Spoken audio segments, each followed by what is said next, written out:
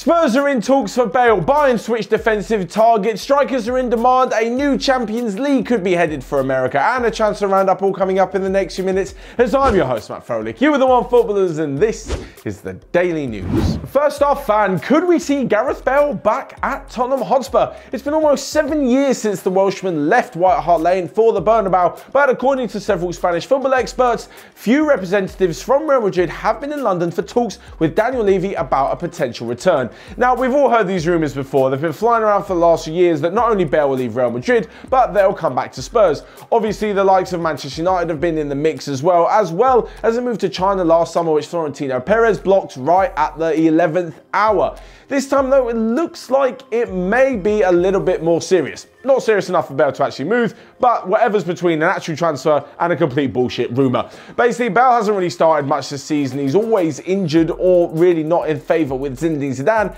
and especially with their recent signing of Reinier Jesus, it's clear that Real Madrid are definitely looking to the future. Martin Odegaard's going to come back from loan. Vinicius Jr. and Rodrigo doing the business up front. They've still got Karim Benzema. Luka Jovic is in the squad still as well. Eden Hazard's only just joined the club. Real Madrid are full of young, brilliant attackers. Maybe take Benzema out of that. But it looks like there may not be a future, certainly not a long future, for Bale at the club. So would he actually do good by returning to Spurs? Yes, it's probably not what Spurs want, an overpaid, injury-prone player on their list, but the quality that Gareth Bale can bring and the match-winning player that he is, Spurs could definitely do with him at the moment, especially with Harry Kane out injured, probably until the end of the season. But moving on and to Bayern Munich now, and actually talking of Real Madrid letting players go, their fullback Alvaro Odriozola could be on his way to Bayern Munich. This is because basically they've been linked with every single fullback under the sun, and it's clear that they still want defensive cover because of the injuries that they've had. Hernandez is back in training, but they still want someone down that right-hand side, probably with a view to switching Joshua Kimmich into midfield on a more permanent basis. Last week it was Thomas Meunier and Nelson Semedo, and now this week it's João Cancelo, which they've been told won't be leaving Manchester City, and now, as we mentioned, Odriozola from Real Madrid. Like I've spoken about before, there are a wealth of players at Real Madrid. It looks like the fullback is one of those who won't exactly be bursting into the first team anytime soon. A big permanent deal could be good for Bayern Munich, but it's thought they'll want a loan with an option to buy. Within Spain, both Athletic Bilbao and Sevilla have also made contact with Real Madrid and apparently are close to submitting formal offers for the defender. So if you can't really see that one happening, one that I think you may, and I certainly do, is that strikers are going to be on the move because they're in such high demand. If you look at Spurs without Harry Kane, Marcus Rashford's injured for Manchester United, Luis Suarez is injured for Barcelona.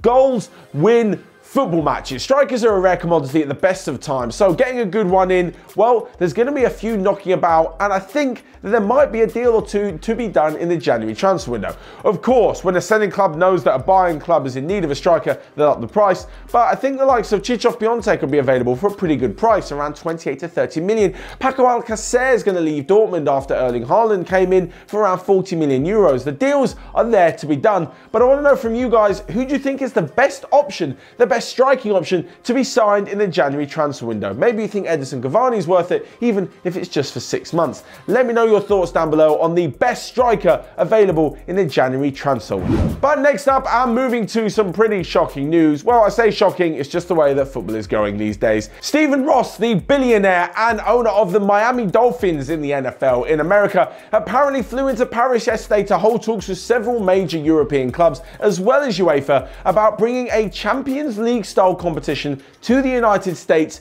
during the summer months. Now, he's currently the guy who is investing in the International Champions Cup. We all know it's a pretty big deal in the summer as it pits some of the biggest teams in Europe against each other, but the problem is European teams still treat it as a pre-season tour. Of course they do. They give youth players the chance to shine, they give minutes to players returning from injury, there's obviously gaining fitness in the pre-season, and they don't always feel obliged to play the best players that the fans are there to see. And this, in my opinion, is completely correct. We already know that players play an insane amount of matches per season. Pep Guardiola has spoken about it in England about scrapping the League Cup altogether, and the last thing they need is to go and be forced to be competitive in another Champions League style tournament in the summer months as well. I mean, every other year, most of them don't get a break because there's Euros or there's World Cup, or there's also other competitions like the Copa America and the African Cup of Nations as we saw in the summer, although next year that's been moved to January.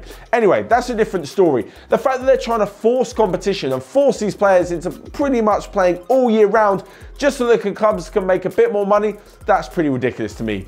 To Stephen Ross and to anyone in America who's thinking of bringing the whole of Europe over for a summer tournament, why don't you invest some more money in your own soccer, and maybe the MLS and America can start to bring through some really exciting talents that will raise the whole level of the game and bring bigger crowds in, rather than going to pay for overseas players, which, as you can see from football fans' reaction online, isn't exactly preferred. So lastly but not least, we come to a quick roundup of the rest of the day's transfer news, where Aston Villa have paid 10 million to Genk for their forward Mwana Samatta. Inter Milan sporting director has said that an agreement has been put in place for Victor Moses to join the club on loan from Chelsea. Wolves are interested in Olympiacos winger Daniel Podence, and Jack O'Connell, the Sheffield United centre-back, is seen as the next Spurs centre-half as Daniel Levy looks elsewhere for defensive targets. So that's all from me for today. Let me know your thoughts in the comment section below. Whilst you're down there, smash the like button and click here or here to check out all of the other videos we've got going on OneFootball. But until next time, I'll see you guys later.